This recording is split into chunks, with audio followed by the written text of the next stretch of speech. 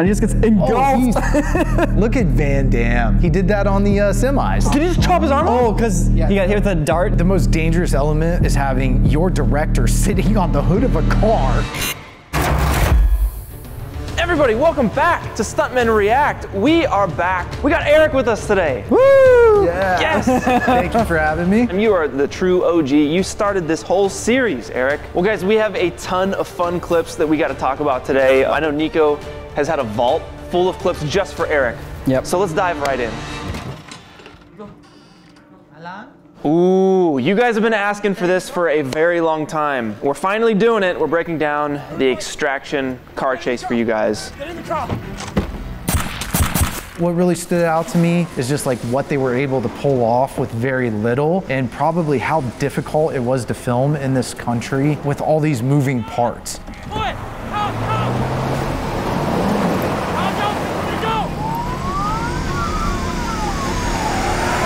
Part of the way they did accomplish that, they digitally stitched these wipes together, so they're only locking down sections at a time of the road or the city they're in. Yeah, the blends here are really nice and seamless, and it just keeps going. Like right there, you know, going into the car. The camera just went through the rear windshield. That was pretty sweet. I think that's one of the things that takes me out of it personally. I'm not taking away from it at all. I think it's fantastic, but I feel like a lot of the wipes happen where I would expect them to happen, and I can just tell that they did a wipe there. That's a good point. For us, when we're watching this, it's so in the foreground that it's hard to not see it.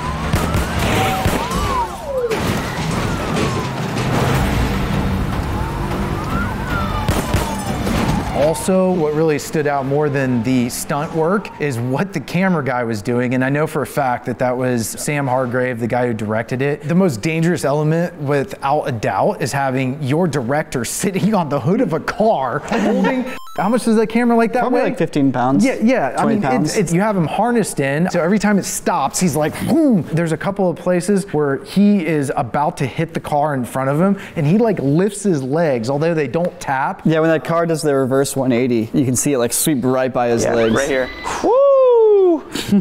Dude. Some precision driving right there. Precision. But he started off as Captain America. I believe it was Winter Soldier, but he was the main stunt double for Chris Evans in that movie. He then went on to stunt coordinate Avengers. So then when it came to Avengers Endgame, he was helping second unit direct. So you can just see how this guy is able to keep expanding his talent into filmmaking, not just physically, but behind the camera. And then from that, you know, he really like kind of bonded with the Russo brothers, and they obviously loved this guy. The Russo brothers were able to like pick out this talent and just not think of him as some dumb stunt guy, to the point that they were like, why don't you direct this movie for us? From a producer standpoint and a general sense of things, he had zero business directing this movie. However, the Russo brothers had spent so much time getting to know him and seeing his work firsthand that they're like, this is the guy that we should put our chips in the middle and bet on, and I think it really paid off.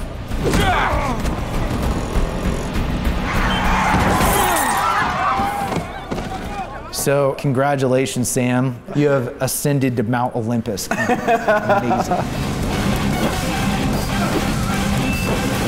So Eric, you are the master of fire stunts. At least you've been the master of fire stunts when you come into here and talk to us. We haven't really had anybody else that does as much pyro as you. So this is a clip from an old film called The Thing from Another World, and there's some pretty gnarly fire stuff. I wanted you to take a look at it and just tell me what you think. 1 point line, the needles hit the top.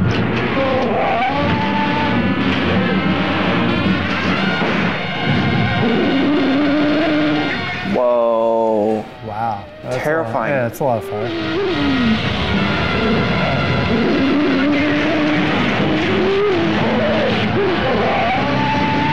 Damn, they keep going. Like, just keep throwing fuel on him. The thing that really stood out to me was the fact that they're throwing liquid buckets of fuel on the guy, which just seems so uncontrolled. Relatively speaking, the fire kind of goes out quickly, and it doesn't really stick to him a lot. Lighting Clint on fire, we were using like a rubber cement based fuel, so it sticks. The glue doesn't burn, it's the fumes coming off of it that burn. This, I'm gonna guess that they are throwing alcohol on him and not gasoline. That's why it kind of hits the ground, it splashes, it burns, and then it's gone. Where gasoline would probably stay a little bit more. So It makes me think it's alcohol, which is super dangerous, honestly, because it just burns at such a very incredibly hot rate. That's why it's like burning and gone. Same with doing gasoline. It burns very hot as well. That's old school and like kind of the way they had to do it back then.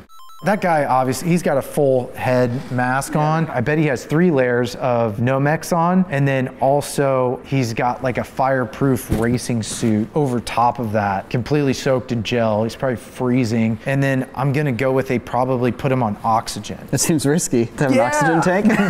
I guess the whole burning part too is risky. Yeah. Do they have to switch out his protective layers for every shot that they do here? They would. They would take him completely apart and put him back together. And the reason is because you just burn down the set. You gotta reset that too, and you can't have them sitting around and they're freezing. You know, there's one little thing that happens on the side here that catches my eye. The guy that's holding up the mattress, so he's still there holding the mattress, bouncing around. He just gets engulfed. Run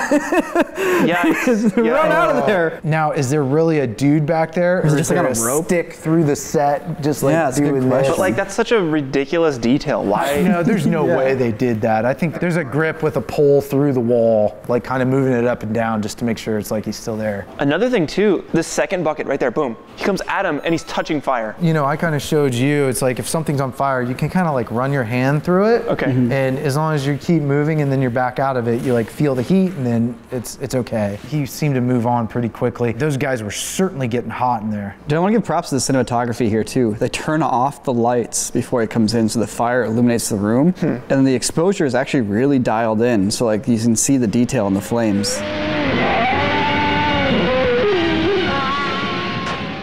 Hey guys, a lot of these clips that we see in the show are inspired from the things that you found, so I have a request for you for stunts here. Please leave a suggestion down below of the coolest stunt from a foreign film that you have seen. That way we can look for some clips here that might be unseen by a lot of our audience and shed some light on how they're made. No retreat, no surrender. You know nothing about this. I don't know anything about this. There's this guy who is training in martial arts. His dad is a karate instructor. Van Damme makes one of his first appearances in this movie as a villain. Van Damme comes to like shut down their karate school, kicks the crap out of the dude's dad, and then knocks him on his butt. So very discouraged. His father's like, it's over. And he like tears his Bruce Lee poster in half. He takes off running down the street and ends up stumbling upon a abandoned house. And then out of nowhere, Bruce Lee's spirit comes to him and essentially starts training this kid. Oh my God. To be able to beat Van Damme. Yes. It's 80s gold. Full contact karate, the world's deadliest game, is being kicked apart by the Look at Van Damme. He did that on the semis. Yeah.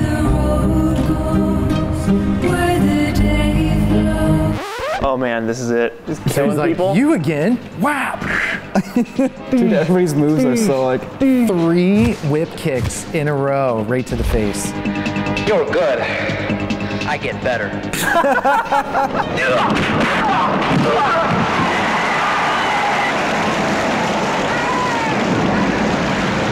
Dude. Well, the gloves are coming off.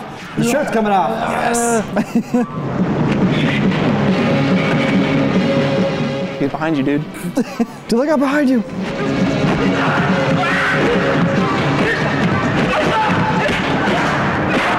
That didn't even hit him. Yeah, Not even yeah, that was a close. miss. Look at that. Papa! Dude, it's just like wrestling. Wow, what a Jeez. kick! Do you see how he kicked him too? Look at this. He kicked him like this. He went like an inside crescent kick, and look at how he goes flying. He's like, oh! Dude, pretty solid fall though. Yeah, that was really good. Dude, look at his moves. He starts spanking him. It's like turned into a WWE fight. No retreat! No surrender!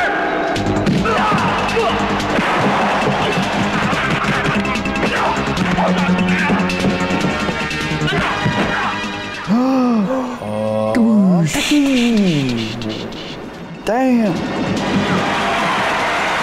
good stuff. Pretty cool. I could be really psyched on this if I was like 10 years old. Hey, if you like this show and you'd like to keep watching it, please consider subscribing. It actually helps us out. It helps the audience watch this video, and it helps YouTube know that people enjoy it, and it recommends it to more people. So yeah, consider subscribing if you're not. We'd really appreciate it. Thank you. Did you guys watch The Old Guard? No. No.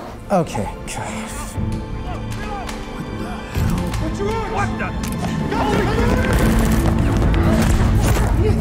I think a lot of these fight scenes in here, it's not like there's something egregiously bad. There's just kind of nothing that special about it. Charlize Theron is a savage from doing Atomic Blonde, you know, Mad Max. So she clearly looks good and knows what to do. Some of her counterparts, not so great.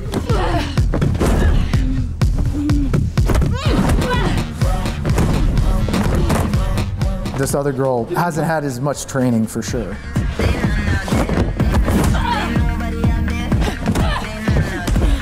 And I mean, this camera work is doing the best it can to make them look really good. That's what you do as a director when you may have somebody that's not as strong as fighting somebody else that has a lot more experience, is you do some edits to make that stuff work and make them both look good.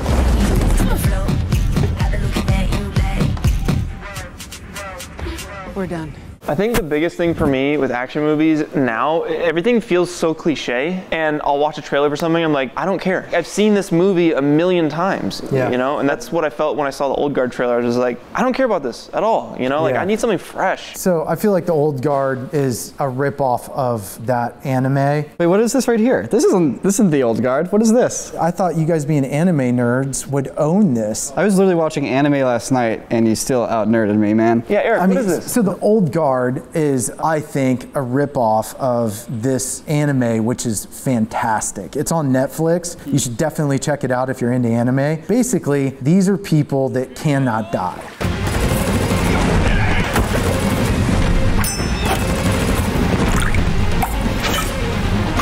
See, look at him chop Did he his just arm. chop his arm off? Oh, because you got hit with a dart and he needed to like... They're trying to put them to sleep because they can't die. They always come back from the dead no matter what happens. So he gets hit with a tranq dart. He then chops his own arm off so he can keep fighting. Like I love that he puts his arm against the wall to chop it off so the blood splatters on the wall. And then as they hit him with tranq darts, he knows he's gonna pass out and be captured. So he puts a gun to his head and kills himself so that he's dead, and then he regenerates, comes back, and keeps kicking butt. That's essentially what happens in The Old Guard, except for not nearly as good. Yeah, this looks awesome. I love how it moves. It's sick. Oh, if only we had an Animators React episode where we could talk about stuff like anime. Wait a minute, you can find it on this channel if you go look for it. Dude, Eric, that was awesome, man. It is always a pleasure having you on the show. I always learn a whole lot when you come on, and we always take a look at like really sick clips that you don't normally see every day. So thank you so much for coming down all the way from Atlanta. Yeah, right? Absolutely. Thanks for having me, Heck yeah. If you guys want to see more of Eric's stuff or send him questions or whatever, you can follow him on Instagram at Eric Linden, or you can go to his website. That's correct. But Eric, thanks again for coming on, dude. I freaking love you, man. It's so good to see you. Awesome. Good to see you guys. Good to see you too, man.